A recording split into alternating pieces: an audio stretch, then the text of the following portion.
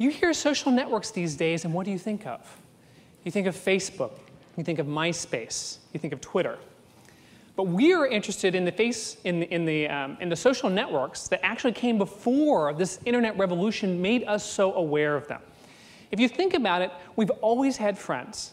We've always had family members. In fact, part of what makes us human is the fact that we live in these webs of humanity. Now, the remarkable thing is that when each of us makes all of these different choices about who we're going to connect to, what we get is we get an agglomeration that makes this beautiful structure that's complex and ubiquitous and has a form that is the same from one network to another network to another network. And this leads us to ask the question, how do these networks form? What is their purpose? And how do they affect us? Well, we've come up with a number of different research findings that we've tried to simplify in our book. We shape our networks. And that's what this diagram displays. Each one of these lines, each one of these is a choice about who we bring into our network. But we're also interested not just in the way these networks are shaped, but also in the way they affect us, in what flows through these networks. For the first time, now that we have data like this, we are able to get a bird's eye view of networks like the networks that you live in. And we're able to see what happens to you and how that affects what happens to other people. And it's this kind of view of the human superorganism that has really started to change the way we think about ourselves as human beings. We are connected. We are connected in ways that these other social species are, like schools of fish and flocks of birds. Every friend makes you healthier. Every friend makes you happier. And that's a point that we have said over and over again, but it gets lost sometimes whenever it's transmitted to other people. This cartoon actually gets it right. And so this is Kathy, which is shocking that these individuals got it right, but they sat down and they feel a little anxious because they hear that weight gain is spreading from person to person.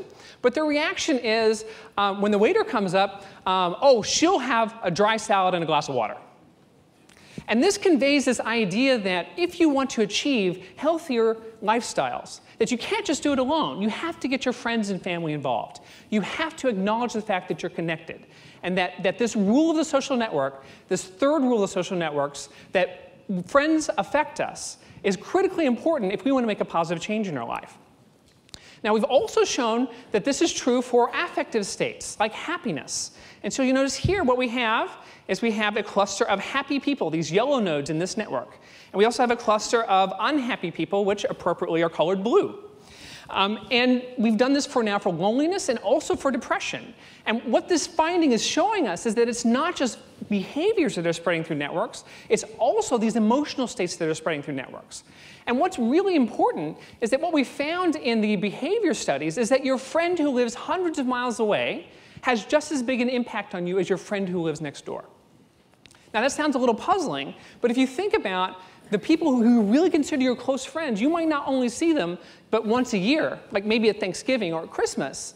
But if you find out that they've just started exercising, or if you look at them and they look really great because they've lost a few pounds, that can have a really big effect on how you see yourself. And so we think that what's spreading is not this tendency to eat dinner together. It's not this tendency to go down to the bar together or to go smoking together. It's this tendency to transmit ideas, these norms of behavior, so that when you make your life better, you're actually making the lives better of your friends and family as well. We also talk about things besides health in the book. We talk about financial contagions. As it turns out, when people were making this run on a bank in England, first time they'd seen a bank run in over 100 years, a lot of the people that were interviewed, they didn't get out of the bank because they thought the bank would fail. They got out of the bank because they thought everyone else thought the bank would fail. And this has important implications not just for Northern Rock, but for the meltdown that we've experienced over the last year or two in our own economy. The people who do trading on Wall Street are not immune to this. They're human beings as well. And they have to make money as well and preserve money as well. And you can get these kinds of contagions. Well, one thing that we're finding in study after study after study is that your friends' have an impact on you. They're going to impact whether or not you're obese, whether or not you smoke, whether or not you drink, whether or not you're happy, whether or not you're lonely, whether or not you're depressed. This is all information that we've gotten from the Framingham Heart Study. They're also going to impact whether or not you exhibit altruism. Cooperation can spread in these networks. If you do a kind act to one person, they'll do a kind act to another person, and it will also spread up to 3 degrees of separation and no further. But the real thing that we're interested in is this evolutionary purpose idea, this idea that human social networks are in our nature. That really we have evolved in groups of about 150 people over the last hundreds of thousands of years or so. And if that's the case, then we wouldn't have lived in groups where we were separated by anybody at more than 3 degrees of separation. So we've actually started to take this evolutionary argument seriously by doing twin studies to see whether or not heritability, whether or not genes can explain some of the variation in people's social network structure. And we find that it does.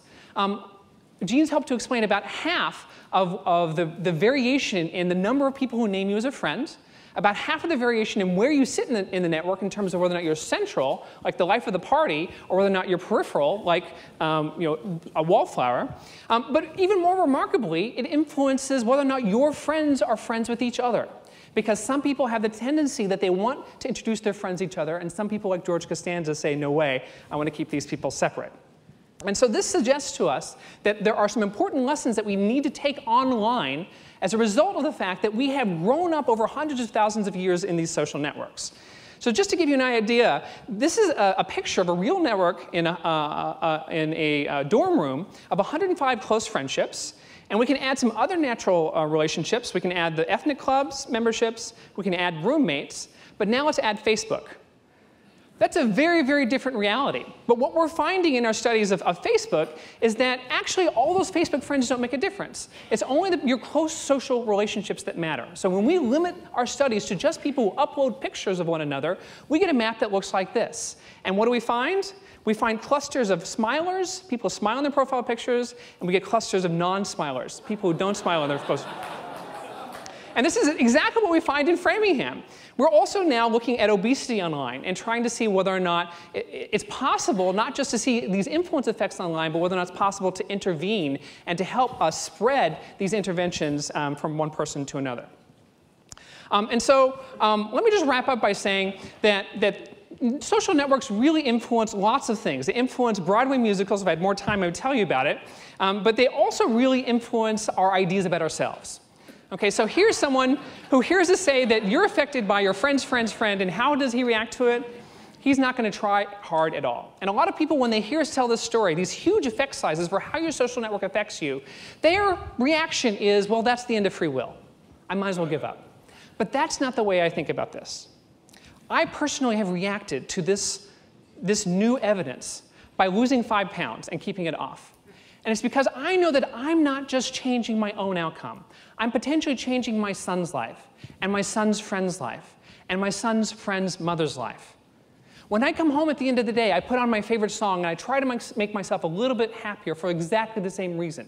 Because I'm not just taking care of myself. I'm taking care of all my friends and family, and their friends and family, and their friends and family. If you tell someone they don't influence anybody, they're not going to do anything. But if you tell them they influence 1,000 people, they'll change their lives. And that's why I think it's so critical for us to understand, first and foremost, how and why we are connected. Thank you very much.